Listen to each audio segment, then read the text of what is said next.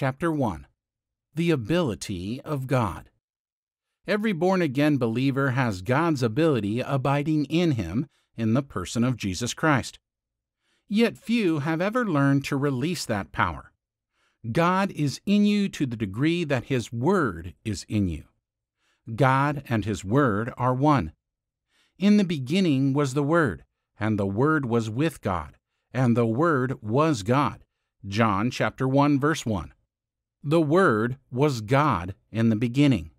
The Word is still God today. God's Word is Lord over every circumstance of life. Our minds cannot grasp these truths without the revelation that God and His Word are one.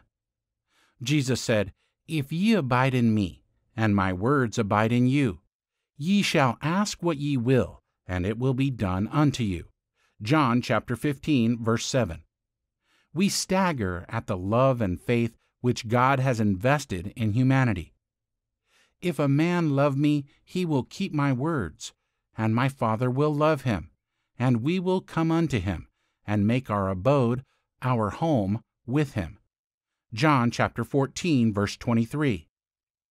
The Spirit must be expanded by the rebirth to receive such awesome truths as Jesus spoke when He prayed to the Father. "The glory which thou gavest me I have given them, that they may be one, even as we are one. I in them, and thou in me, that they may be made perfect in one, that the world may know that thou hast loved them as thou hast loved me. And I have declared unto them thy name, and will declare it, that the love wherewith thou hast loved me may be in them, and I in them." John chapter 17, verses 22 through 26. Hebrews chapter 1, verse 3 literally says Jesus was the exact expression of God's substance. He was the exact personality of God. I and my Father are one. Truth personified. The Word was God, upholding all things by the word of His power. God released His ability in word form, and it upholds all things. The whole universe stands in obedience to His words. God's ability is in His Word. We must learn to release that ability within us by rightly dividing His words. Jesus said, "These things I have spoken unto you, that in me ye might have peace." John chapter 16, verse 33. Many of God's people are held in bondage because the enemy has perverted their minds to the great truths of the Word of God.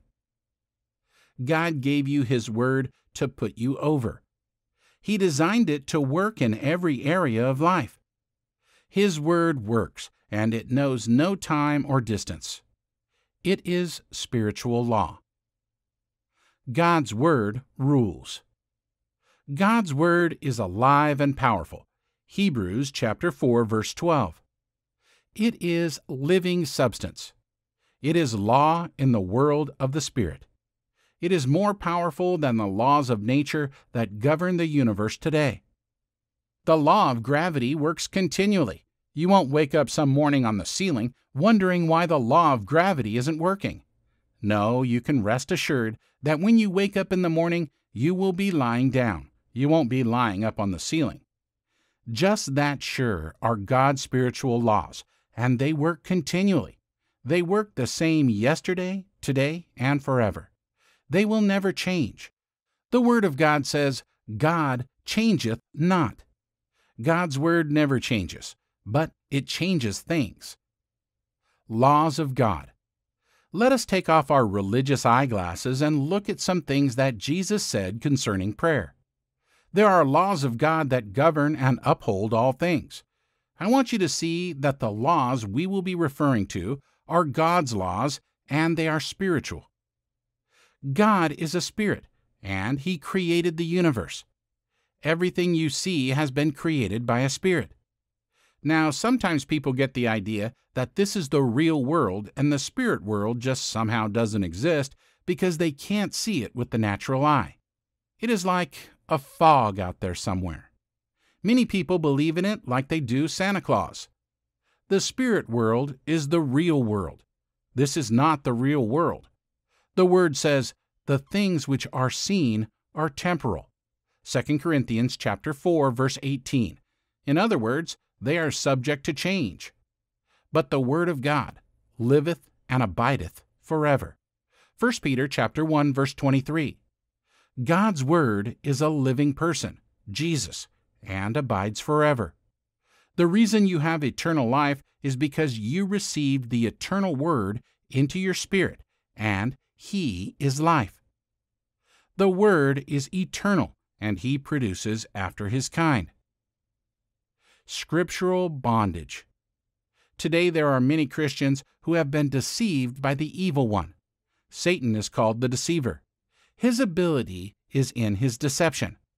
Jesus stripped him of his authority and power. God's Word will always strip the armor from Satan and bring to light his deception. Deception is his only armor. God's Word will penetrate that armor and expose him. Many are held in bondage by certain scriptures. Have you noticed that the devil tried to put Jesus in bondage by quoting scriptures? Now, the enemy knows a few scriptures, but he will quote them out of context to bring you into bondage. If you take scripture out of context, you can make the Bible say anything you want it to say. For example, the Bible says that Judas went out and hanged himself.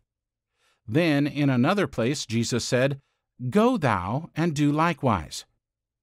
If you take those two scriptures out of context and put them together, you could say that the Bible says it is all right to go hang yourself. Well, some folks have. They have hanged themselves spiritually by doing so. Certain scriptures hold people in bondage because they seem to say things which they do not say at all. If you learn to rightly divide the Word, it will produce liberty. It will also produce power and strength in your life. Just as food will produce physical strength for the body, so will the Word of God produce spiritual strength for the spirit man. We need to feast on the Word and be doers of it. It is written. On the Mount of Temptation, Luke chapter 4, Jesus spoke 3 words that shook the foundation of Satan's kingdom beyond repair. It is written. Jesus stood on a sure foundation and refused to speak anything except what his Father said. Notice, when all else failed to move Jesus off the Word, Satan himself began to quote Scripture. The last and greatest of all deceptions is to take the Word out of context and distort it to make it say something different from the true meaning. This was his double-barrel shot, his last-ditch stand. Cast thyself down from hence, for it is written, He shall give His angels charge over thee, to keep thee, and in their hands they shall bear thee up, lest at any time thou dash thy foot against a stone.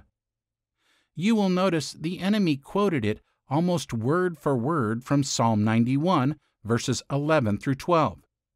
He drew it out of context to infer that Jesus could not commit suicide even by jumping off the pinnacle of the temple. Psalm 91, verses 9 through 13, is a beautiful passage of Scripture promising protection from evil, plagues, and accidental destruction. But in no way does it apply to a willful act of self-destruction. In this, you see what I believe is Satan's ultimate deception to Christians today. He distorts men's minds with religious thinking that causes the very opposite meaning to be magnified and covers the true meaning with the garbage of intellectual reasoning. He has done this with the great truths that Jesus taught concerning prayer. He has a reason. Effective prayer will destroy his kingdom of darkness and release the ability of God in the earth. As the Church of Jesus Christ comes to the knowledge of its authority in prayer as a joint heir with Christ, it will partake of His divine nature. Then shall the Church proclaim boldly, "It is written."